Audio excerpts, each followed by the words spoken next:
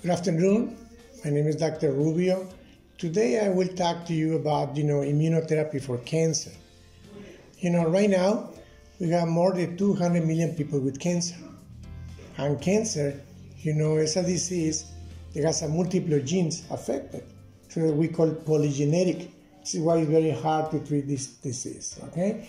So in these patients, when they develop the tumor, we in our DNA, we have we call tumor suppressors, we have initiators or promoters.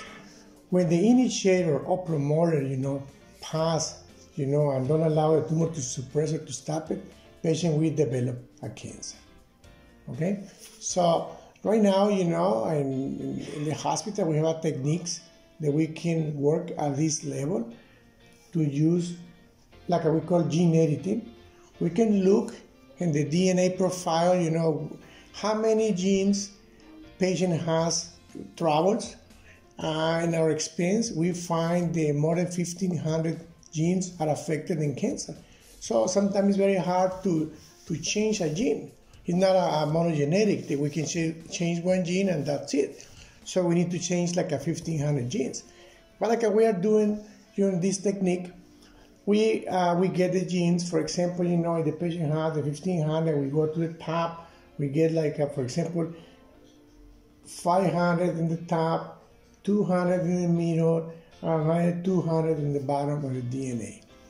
When we change these genes, we stop the cell to keep growing.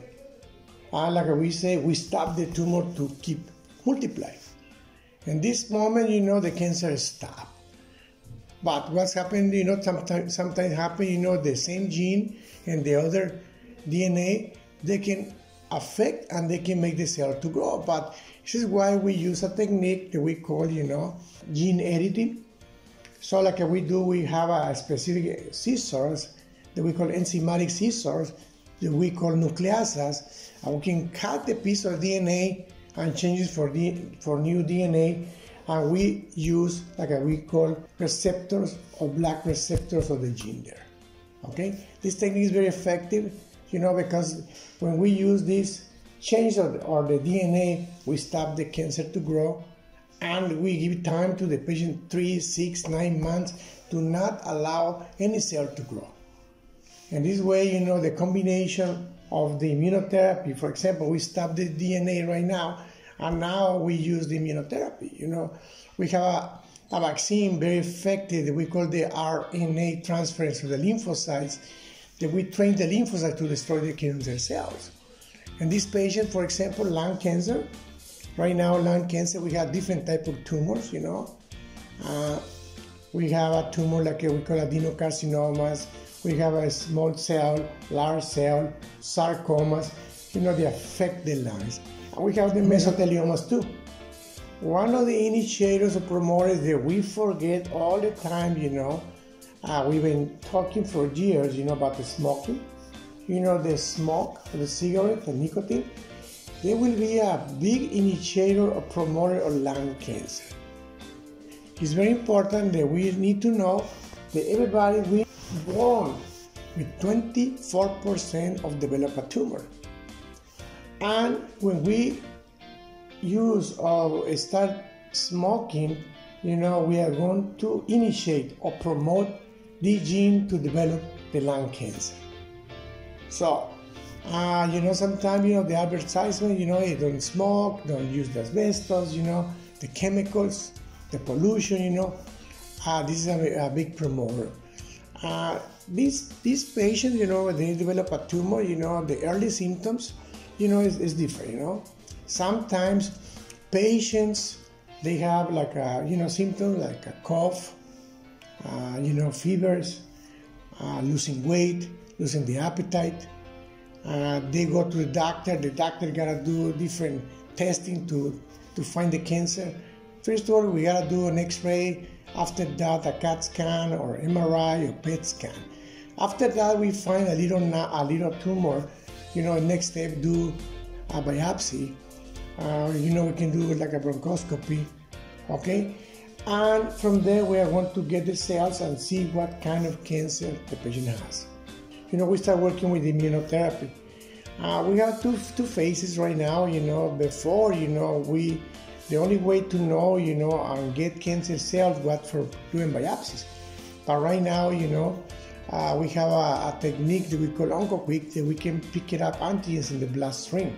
So sometimes we don't need to develop a biopsy to get some cells from the original cancer.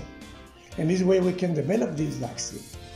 The vaccine, to create this vaccine, like we do, we get the antigens or the piece of the tumor and we place it in like we call a Petri dish. In the Petri dish is a little culture, it's a little box in the laboratory that we allow to harvest the cancer cells or the antigens. So we allow these cancer cells to harvest. When the tumor is multiplied, like we do, we use specific techniques to make a receptor in these cancer cells. So when these cancer cells or antigen has a receptor, like we do next, we go through the patient of the cancer and we withdraw more blood and we extract and select the natural killer cells.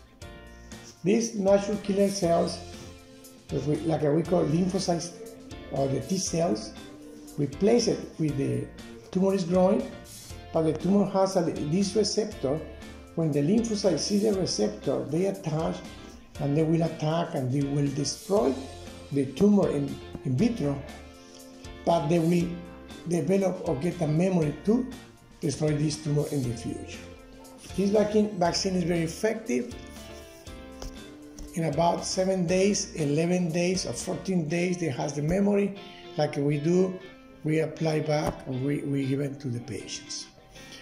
In combination with the gene therapy, we use like we call the gene blockers. You hear about, block the PC or PIDs, sick, the PIDs. Blocking the PIDs in lungs and prostate, we are able to block the cell to grow, but we are at the same time working with immunotherapy.